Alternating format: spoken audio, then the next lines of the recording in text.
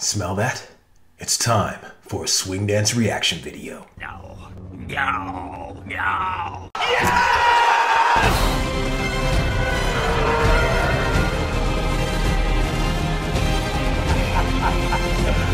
Woo! Greetings and salutations. Welcome to Street Smart Swing. My name is Jamin Jackson, also known as the Galactic Swing Dance Umpire. And I am super excited to be scrutinizing another Lindy Hop competition. This time it's going to be from Swing It Berlin 2020. It's a Jack and Jill finals. It does not say what the level is, which I'm super excited. I don't know what to expect. And I'm going to tell you exactly what I thought about this competition right after we get into it. So let's do it! Hey. Okay, we are in business.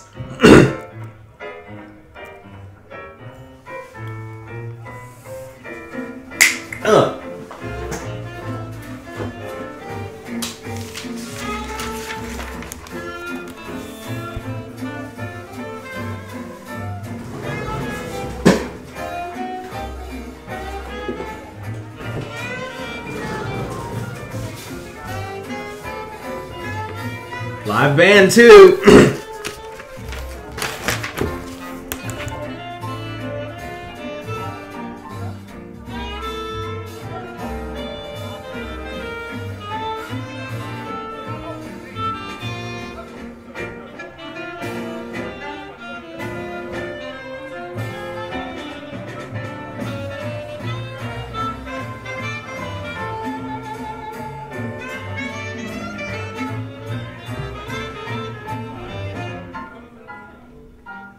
All right, the couples I'm looking at so far that caught my attention. There's two of them. She had like a flowery shirt with brown and like orange. He had brown shirt on, and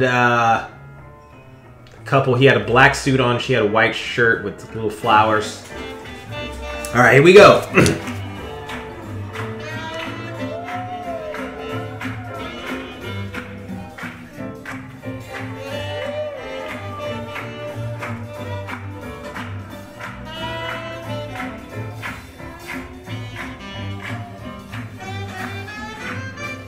Okay. False alarm, they thought it was over. I love that.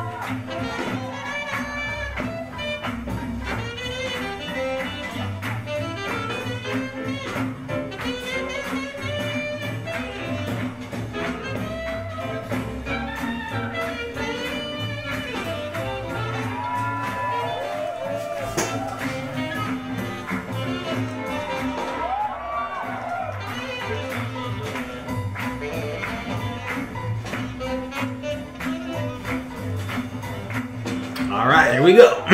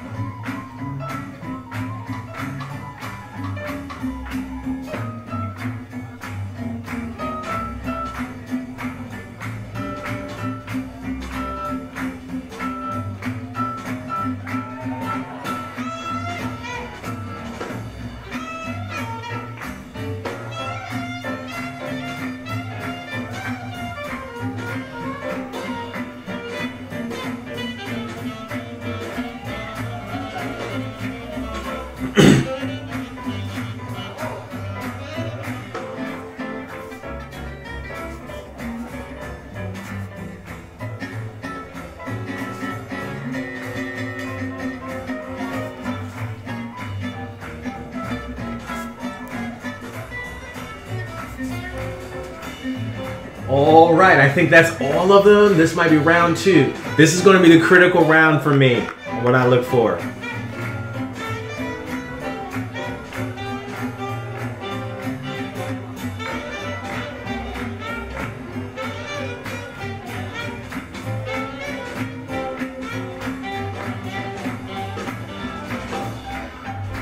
Okay.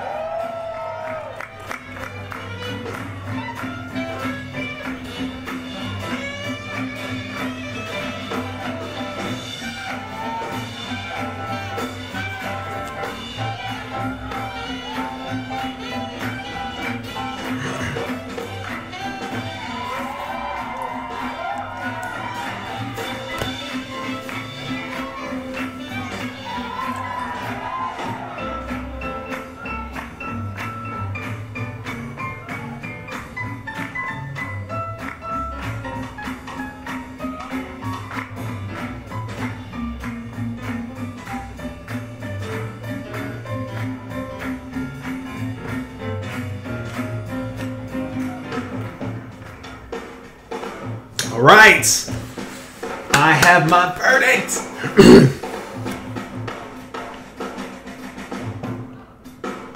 False alarm. I love that. Everybody's like, what's up with the drummer?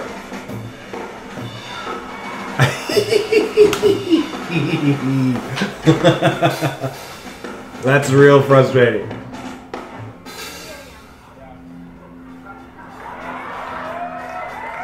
It's like, I'm going to the restroom.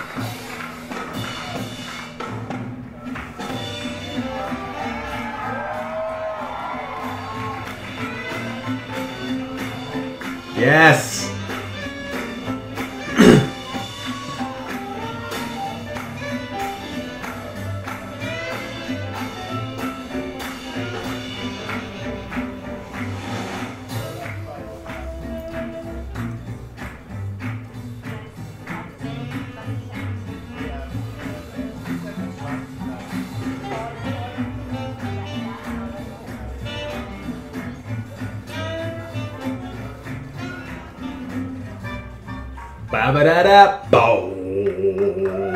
Yes!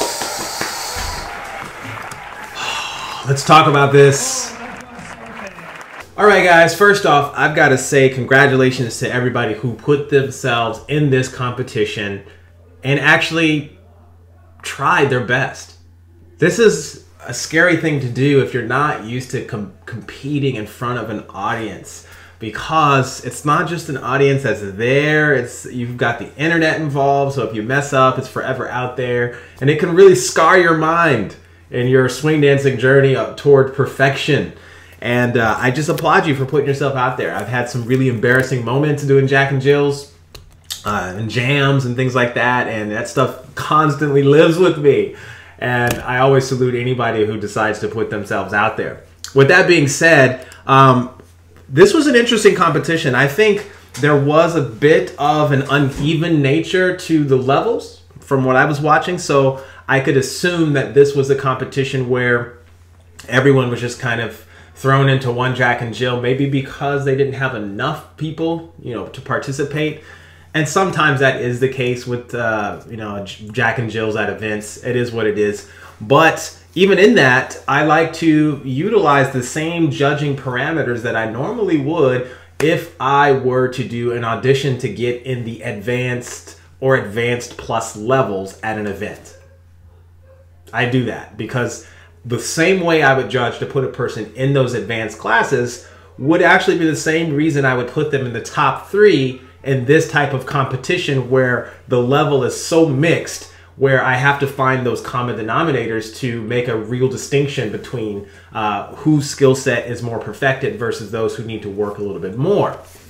So clearly the first thing I looked for was the subjective and objective aspects of Lindy Hop. And what I look for in the objective perspective is I want to see the essence of the technique. There's different ways to do the technique. People will call it different styles, but ultimately I look for the objective part that makes all of our styles work. There is something that is very physical and requires a deeper understanding to manipulate it in a way so that you can dance with other people, no matter what their style is. And I look for that. Most judges will say it different ways. I like to refer to it as the word control. And first, I want to see, can the leader and the follower do their roles without interrupting each other? And do they have control of some of those more basic, fundamental Lindy Hop shapes? Swing outs, tuck turns, pass-bys, classic movements, tandem Charleston. I want to see those basic things first. And so in doing that, I was able to clearly segment 3 couples from everyone else just by looking for that standard. That will tell you right there that understanding the control aspect of Lindy Hop is such a critical component to getting into higher level classes and winning competitions. And the reality is this control part only represents a small portion of Lindy Hop. That small little objective part that everyone must do in order for our styles to even work with other people's styles. And so the third place couple for me that was able to demonstrate this, I think this was their highest skill set. There are some other things that I look for in order to get second and first place, but the third place couple had control as their main thing. And I would say it is the gentleman and the follower. I think she had on she had like a black shirt cape.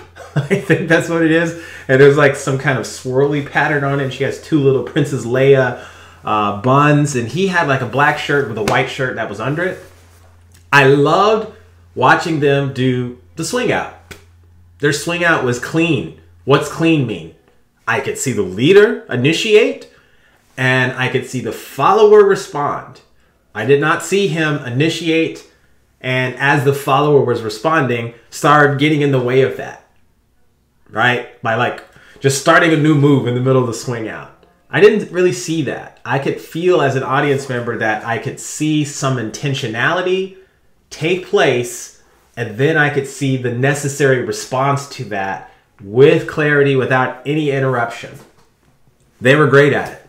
I would say that was their highest point for me that put them in third place for me as a judge. And I liked that when they were doing tuck turns, they were using that same principle. I didn't see a whole bunch of movement from the leader as he's doing the tuck turn with the follower. I didn't see that. I don't mind if that's the style that someone is adding onto a tuck turn occasionally. But a lot of times, if they don't have this concept of control, they end up doing, leaders end up doing too much movement. And you can't actually see the main point of what is happening, which is the follower's response to the call is the ultimate goal when you're watching the dance. You see the initiation and you wait so we can see the response to what just happened. And if you can do that, top 3. And this couple did that. So congratulations on their dancing. I liked them. Second place for me was interesting too, because this couple also had this ability. She, I think this might be a dancer. I think I might know, but I'm not sure if it's her or not because I know she was in Germany. But she's got a white shirt on. It's got some flowers on it. He's got like a black jacket with a white shirt. Looks like purple shoes. I liked their set also. What I liked about them is that they could move a little bit more with that technique, with the control. They weren't just isolated to the conventional movements of like a tuck turn or a swing out. They were actually putting themselves in more difficult positions. And I think that was sometimes unintentional, which alluded to many of the qualities that these dancers had to adapt in the moment. And I look for that. I want to see something that isn't too pre-programmed. I want to see the imperfections, yet I still want to see the clarity of call and response. I'll tell you guys right now, I dance with some of the best dancers in the world, and I can get what I want as a leader probably 80 to 85% of the time. And I am technically proficient. That is my skill set mixed with creativity. So I will tell you, there's a 15% chance, even with the best of the best, when I dance with them, that something's going to go off. There will be some kind of miscommunication. And I can choose to decide to say, well, it's their problem. They just need to work on their technique and be really upset about that 15% that I feel like I'm not getting. And for me, that's not fair because I'm not actually judging or working with that person based on their strengths, their qualities. So when I judge dancers, I'm looking at how well they can work with their partner's strengths as opposed to just not working with them because of their weaknesses. And so this couple clearly had some strengths and weaknesses, but I love to see how the leader was able to adapt to certain situations. He would start a move, the follower would respond to it, the leader was kind of not sure where to go right after, and he would try something, the follower would respond, and they had the element of control where it almost looked intentional. I wouldn't say all of their movements looked intentional the whole time, but I could almost tell that it wasn't a mistake. That's kind of weird to try to explain, but I liked that about their dancing. They were able to do that more than the couple that I thought deserved third place. Now, my first place winner. This was an interesting one because I felt it as soon as I saw them. I was like, they're the one. It's like you walk in the room and you kind of scan the room to see the level of dancing. If you're a leader, a lot of international instructors do this. You show up to a dance and you're at a foreign place. You've never been there before to teach. And immediately you start looking around to find the followers that you think can dance so that you're not like exhausted by the end of the night, right? We all like go there. And sometimes as instructors end up running to that same person and it's awkward like, hey, no, you go ahead. That's fine. I was just, just noticed that you were standing here and wanted to dance. And it's really weird. But when I saw them, this was the thing. I immediately looked through the group and I was looking for who had the control part the most. I was also looking to see how well they could move in different shapes at this level. And this couple could move in very irregular shapes more than anybody else, but they also had an element that the other dancers did not have as polished, and that was the element of timing. They had some timing where it nailed perfectly to the music so that it amplified the music to me. I could actually appreciate the song, hear the melody more, based on their way of improvising to the music at certain points and deciding to not move at certain points, and then deciding to do something different at certain points. And this couple goes to, in the first place, goes to the couple who he had a gray shirt on, and she had like all black, like a all black dress. And I think they were first. Yeah, I think they were first. They were first. And they were my favorite couple. This is what I look for when I want to put someone in the advanced plus level. And what I see is a sense of peace with the leader, total calm, not afraid of anything that could go wrong with the common moves that he's leading and the language. There's no rushing. There's no anxiety. I didn't see any of that. But the follower, I didn't see her taking gigantic steps. That's one of my biggest things that I look for. Because guess what? If you take gigantic steps, and we talk about this in our 5-hour course called The Art of Following. If you take big steps, there are implications with that make everything go wrong as a follower. You take big steps, guess what? The intentionality of what was happening can't happen. Because now the follower might go further than expected for the leader, and then the leader has to abdicate what the intentions were to make sure that the follower doesn't get hurt. And if he does that correctly, the follower won't even know if there's anything wrong. And so in essence, the leader can do an entire dance and not be actually leading with intention, but just kind of recovering the situation. And the follower is just totally happy. Like, I can dance with you, but I can't dance with anybody else. Well, it just simply means that in this case, he's being a gentleman. And I'm not saying she took big steps, but I did not see her doing that a lot. And that was great because that allowed them to work as one body, sharing energy at different points. And I did see some of the followers kind of take big steps sometimes. And that can make it a little frustrating when you're trying to share the same amount of energy from one side of the body to the next. And, you know, they give this little amount and the follower gives this amount by taking big steps, which implies they're going further than what was asked for. There's a lot of unnecessary entanglements can take place when you're social dancing. So this couple, they had massive amounts of control in unconventional shapes. They had the most diversity with their shapes, which alluded to the confidence that they both had in remaining vulnerable, sharing energy with each other. But I also saw the timing parts with the music that made me appreciate the music and their dancing at the same time. So that's my order, folks. They were number one, and they win the universe today. So what do you think? Who do you think should have won this competition? I noticed that the audience cheered for certain things that I didn't cheer for. And I think it's interesting that that takes place sometimes. When I was a brand new dancer or someone who didn't know about swing, I was cheering for tuck turns. I didn't even know what the moves were. And sometimes the audience might cheer for their favorite people. Sometimes the audience might cheer for the underdog. You know, if someone's shoe comes off, they slip and, you know, land on their head, and then the person starts doing like head spins.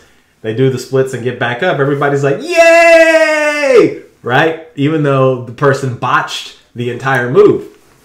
So I don't know all the reasons why the audience yells and screams, but I did notice that the people were responding to certain individuals who were doing things. And I think that's great. Being able to capture an emotional response from the audience is that cherry on top that I look for.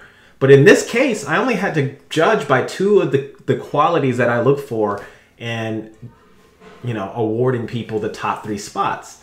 Of course, that third element, I don't think anybody had it. And that was that creativity, the move that we've not seen, or the movement that we've seen done in a surprising way that is unfamiliar, which means it's surprising, which is kind of redundant, but you know what I mean. So that's what I say, guys. Let me know who you thought should have won this at Swing It Berlin 2020. In the comment section. If you guys are working on Jack and Jills and you're at this level, you want to know how to get into those advanced levels, there are certain things that people look for. Not all the judges say it the same way, but they all mean the same thing. They see through what you're doing and they're trying to access the thing that we all need in order for us to dance together, regardless of what our styles are. So I break a lot of these things down in my school. Those are those objective things that I want you to be totally confident on and not have to always feel like you got to get the validation from a teacher to understand these things. Yes, I'm a teacher. I can tell you, but you can get them done and understand them within like 45 minutes. The hard part is not the knowledge of what needs to be done. The hard part is the processing of that knowledge and then obtaining the wisdom through that process to be able to keep things simple when it comes to fixing yourself. Once you've done that, then you're going to be able to embellish those fundamental things that will allow you to develop your own style. And that's what's most important, is ultimately leaving a unique mark so generations in the future will look back at our time and say, wow, they've actually improved upon the original generation's art form. And I'm super excited to learn from them. So there you go, folks. Check out some of my free courses below if you want to just get a taste of what our school's like and taste some of the creativity that I provide every single week for our community. It's a lot of fun. It's a lot of different things, different ideas that I come up with, social dancing, and I just love sharing that stuff. That's what I do. So let me know what you guys thought about this one, Swing It Berlin, in the comment section. If I don't see you guys' comments in this particular video, hopefully I get a chance to see your comments in another reaction video or see you in one of my classes online. Take care.